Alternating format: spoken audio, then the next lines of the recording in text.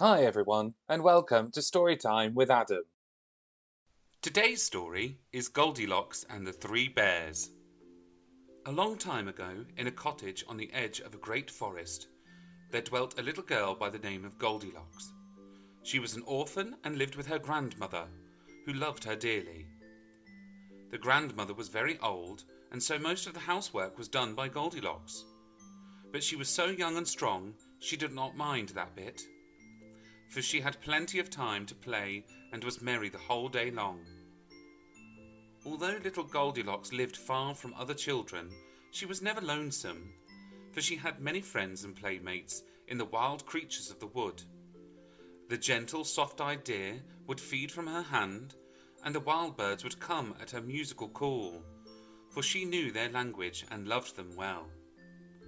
Goldilocks had never wandered far into the forest, but one day, in early autumn time, as she was gathering bright leaves and goldenrod, she strayed farther than she knew and came upon a lonely grey cabin under the mighty trees.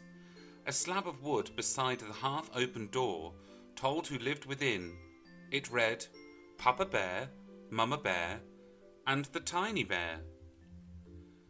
"So this is where the jolly bears live," said Goldilocks, as she knocked upon the door. "I want to meet them." No answer came to her knocking, so she pushed the door wide open and walked in. It was a most disorderly house, but a bright fire burned on the hearth, over which hung a big black kettle of bubbling soup, while on the table, nearby, were 3 yellow bowls of different sizes. A big bowl for Papa Bear, a medium-sized bowl for Mama Bear, and a little bowl for the Tiny Bear, said Goldilocks. "That soup smells good," she went on to say. "But my, what an untidy house! I'll put the place to rights while I'm waiting for the bears to come home." So she went to work to sweep and dust, and soon had the room in order. Then she went into the bedroom and made up the 3 beds, the big one for Papa Bear, the medium-sized one for Mama Bear, and the little one for the Tiny Bear. She bustled and had everything as neat as a pin, when in bounced the 3 jolly bears. For a moment the bears stood speechless, with wide eyes staring at Goldilocks, who stood like a ray of sunshine in the dusky room. Then they burst into loud laughter and made her welcome into their home. When they saw how nice and clean it was, they thanked her heartily and invited her to share their dinner, for the soup was now ready and they were all hungry. Goldilocks spent the rest of the day with the 3 jolly bears playing High Spy and many new games which the bears taught her. When the afternoon sun was sinking in the west, the little girl said she must be getting home, for her grandma would be anxious about her. The 3 bears would not let her go alone, so they all set out together, through the twilight woods, a merry company. Goldilocks rode upon the back of Papa Bear, while Mama Bear and Tiny walked happily on either side. Before night had fallen, they came clear of the wood and up to the home of Goldilocks.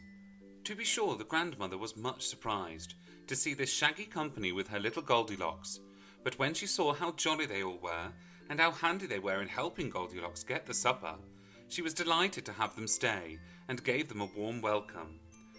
Papa Bear split the wood, brought it in, and built the fire.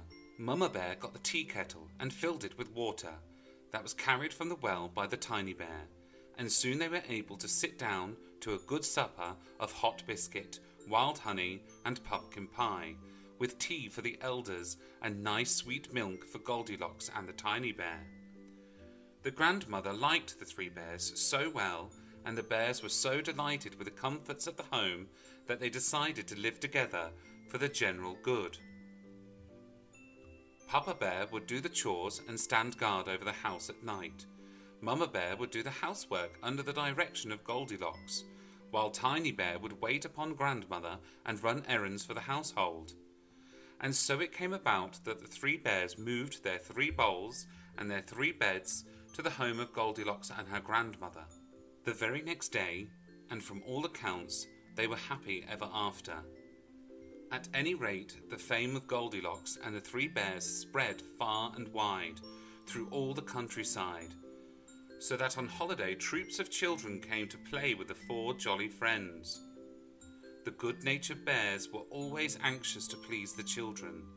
They would get up games under the greenwood trees in the summer, and merry sports upon the icy lakes and snowy hills in winter. They did their best to make life for all one glad round of joy. Just how long they lived thus, no one seems to know, for it was a long, long time ago, and nothing is left but a joyous memory of a happy golden time.